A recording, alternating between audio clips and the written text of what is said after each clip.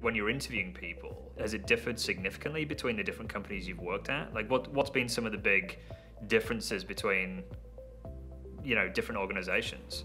I've worked for really big companies that place a huge emphasis on the interview process and interview experience, so I haven't really noticed a difference from a small company to a big company, technology, financial services.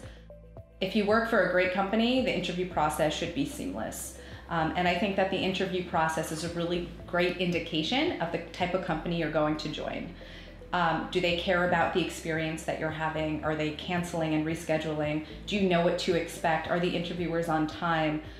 Is the job description clear, right? So all of these things, I think, are really indicative and to the type of company, and you should be assessing them as well.